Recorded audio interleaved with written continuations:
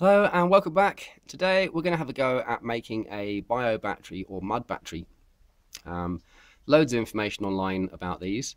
They're fairly simple to construct and they use low grade, low tech materials, which is why I'm opting to have a little look up here in the mountains. So you need 2 electrodes, some mud and some fuel, which is actually sugar. Yeah, some sugar. And what is happening is in the mud is a lot of anaerobic microbes which convert sugars into electrons and protons. So you need a current collector and a current emitter and a tank. So we've got a tank to put it all in. Everyone else is using carbon fibre and graphite sheet and that kind of stuff. Don't have that up here.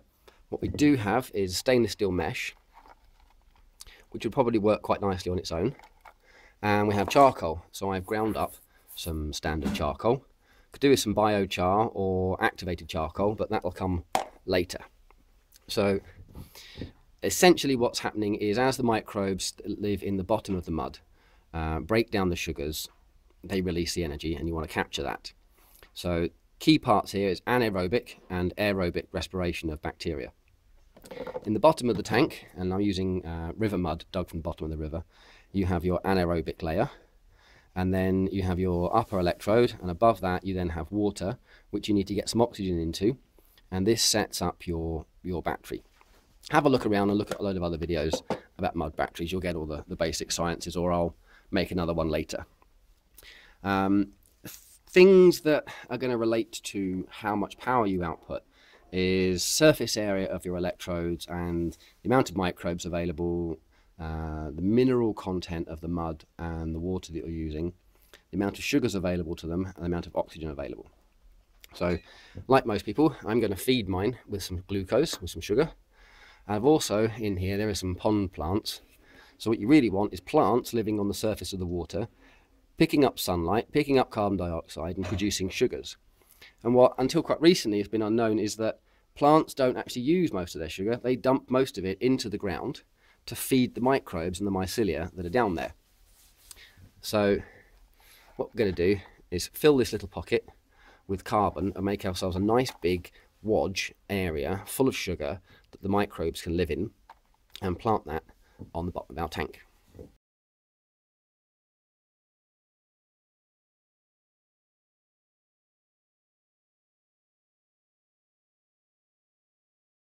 Well, that bit was easy enough. I've now got all my carbon and sugars in there, so I'm just going to pop it in the bottom of this tank.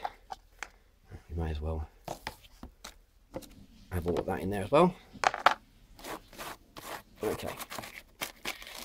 Right. High surface area carbon electrode. Now what I'm thinking is that the microbes in the mud will actually go and live in my electrodes. So instead of having this wafer thin little thing, I've actually got a whole mass where they should be quite happy living. So then I can pop my mud in there, and on a lot of the videos that you can find online, they're talking about having an electrical separator. Now these are plastic bags, biodegradable plastic bags that they use over here now, because Africa's actually banned standard carrier bags. And I'm wondering if they might make quite a good separator when I get them in the mud. So let's have a little root around in here, get some mud in there, lay a separator in, and then I'll make another electrode and drop it on the top. There you go. A load of soil and some mud in there, a little drop of water just to settle it all down. Let the air come out of it.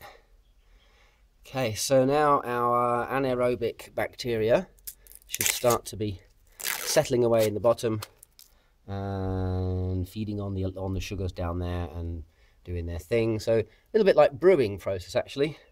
I would guess this takes 2 or 3 days to get itself going.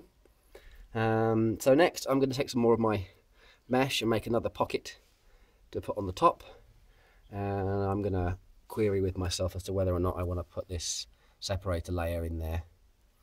Apparently you do need to separate the electrodes, otherwise they'll just short out inside. Not entirely sure yet. We'll try one way and then we'll try a few other things and we'll see what we start to get. Well, I've been having a little play, and what we have here, if I connect one probe on there, and one probe on there. We'll have a look at this. We have 85 millivolts, 86 millivolts. So practically nothing at all there. I've just got another electrode just lying on the top of the mud. I put this in as a separator, did exactly the same thing. So that obviously doesn't do anything. But the really cool bit, if you leave one of them on there and come onto the water,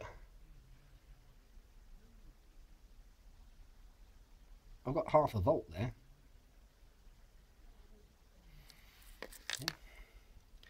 Let's just put the negative electrode back in there for a second, so we're not in the minus voltages. There we go, that'll do. Take this out of the way. Right, get rid of that. Now, if we just come into the water, we get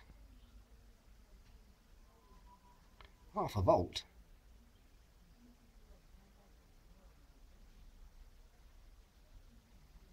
And climbing. So one electrode in the muck in the bottom of the pond is giving me 0.6 and rising.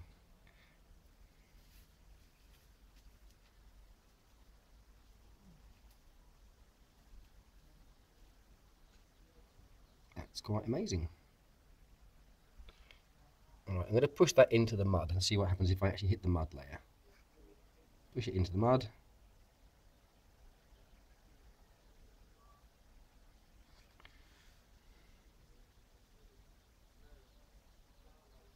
Okay, half a volt and falling. Leave it in the water layer.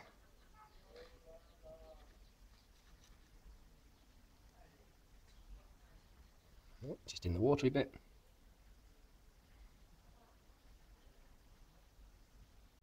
Right, I've just balanced the end on a small stone, giving it a few minutes, and we are coming up towards 0.8 of a volt. Yay. Okay, and it's still going up, so things are still happening in there. Now you would think a nice big surface area electrode like this would actually give us more pickup. But when I've put this on top of a couple of stones and touched the probe to it, we're down on the millivolt range again. So a small probe, just a piece of wire in the top of the fish pond. Let's come back to this in 10-15 minutes and see what we're getting in terms of voltage, and then we'll try some sort of a current test. 10 minutes later, been having a little play. Right, let's take you back to where I started from. One of the videos I saw said make your mud battery like this, and then have another tank with your water and bubble air through it to get your oxygen. And to connect the two, make a salt bridge, effectively. So a piece of cloth soaked in saturated salt, wrapped it in some plastic to stop it from drying out, touches into both ends on some water and with an electrode. Okay, let's go back to this, right, and have a zero signal. Put it in there, and we're on 0.7 volts. And you notice how it always climbs. Once you connect it, it starts to climb. It's an interesting thing. I don't know what it means yet, but it means something. Right, if we then come to the water on this side, we've got the same we had on the other side. Okay. Now in there, I've got what I'm hoping to use as an electrode. So we will touch it to the electrode. And now we get the little millivolt reading, so 140 millivolts. So there's something happening with this stainless steel, because when it's just straight into the water, it's coming up as something quite respectable. When it's on the electrode, it's gone. If we touch to the salt bridge, we've got it there, and we have it on the other end. It's there, so the salt bridge works. And if I just drop my probe in the water, okay. So there's our voltage. Let's switch to current, and nothing. that is actually the 0 on my machine. So there's no current flowing, even though it's now dead short through the amp meter with no load on it, so it should have plenty of current. Let's take it out, give it a minute, and I'll drop it back in again. Nothing. Right, put it back on there. Voltage. Okay, so there's something there, but just having this across into water, there's no air pump pushing air through it.